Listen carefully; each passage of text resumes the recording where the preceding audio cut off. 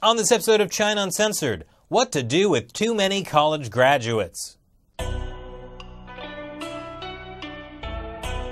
Hi, welcome to China Uncensored. I'm your host, Chris Chappell. Being young in China isn't all sunshine and bubble tea. For example, this year, almost 8 million young people will graduate university and enter the job market. And there's not enough jobs for them. If you thought the U.S. job market was tough, China is a place where 10,000 people apply to be a receptionist. Economic opportunities? Hold, please! The housing situation is not a rosy picture either. In fact, a lot of them live together in crowded, underground compounds called ant colonies. A large number of restless, unemployed young people can be a recipe for disaster, especially when they're mostly men, because of that whole sex-selective abortion thing that resulted from decades of the Communist Party's one-child policy. Fortunately, the party has a solution. They've just issued guidelines calling for more college graduates to work in poor rural communities. That actually sounds like a good idea.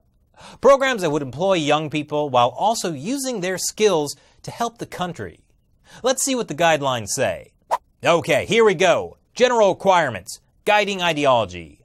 Fully implement the spirit of the 18th National Congress of the CPC and the 3rd plenary session of the 18th CPC Central Committee.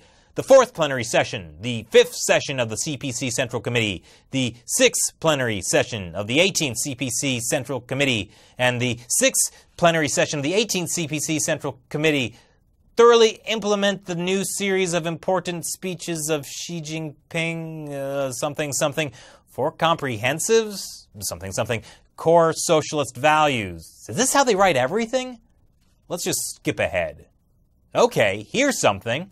Encouraging college students to join the PLA. They're calling on excellent college graduates to make contributions from the Army barracks.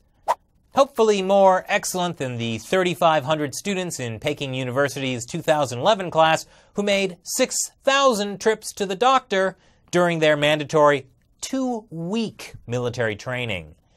Guess they just weren't ready for those long marches. But you see, there's been a rise in military dropouts.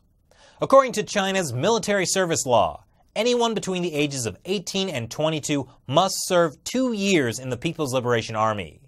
They won't take just anyone, though. You have to be healthy, and you have to hold the right political views.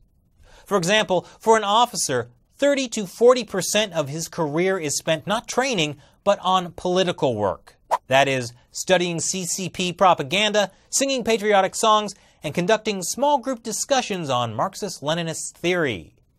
You can see why the party would want to encourage young people to volunteer. What many young Chinese are doing is opting to postpone the draft until after they graduate from college, by which point they're past the age requirement and can just skip it entirely. Don't worry, even if they do, they still won't have missed out on that patriotic education. Across China, first-year high school students and college freshmen are required to go through military training. Mostly involves marching drills and singing patriotic songs, something every teenager loves. Military training for students began in 1955, but then in 1989, this happened. Waves of restless, educated young people thought the Communist Party wanted to hear what they had to say. That didn't go so well. Universities were now seen as a problem for the party, hotbeds of counter-revolutionary protest. That's when a comprehensive patriotic education campaign was started. By 2001, military training had become mandatory for all high school and college freshmen. And it seems to have worked. I mean, democracy was like so 1980s. But that doesn't necessarily translate into people wanting to join the military. For years, the Chinese military was a career option for people who couldn't afford or get into college. But Chinese leader Xi Jinping is actually trying to make the military leaner by laying off hundreds of thousands of soldiers and putting an emphasis on technology. So why is the PLA trying to recruit more excellent students? Well, having more educated officers, for one. And as a bonus, it's a way to keep potentially restless young people occupied instead of festering as marginalized out-of-work layabouts in ant colonies. Yeah, those Chinese youth are too entitled and individualistic. I mean, they may be hardworking, but they're getting too selfish. Do they even think about core socialist values anymore? Wait a minute. That sounds familiar. Chinese millennials sound just like us American millennials. Well, not the part about core socialist values, but we have more in common than you might think. Maybe this is good. Maybe we can all put a little less emphasis on preparing to fight each other and go get some bubble tea instead. So what do you think about China's excellent students? Leave your comments below. Thanks for watching this episode of China Uncensored. Once again, I'm Chris Chappell. See you next time.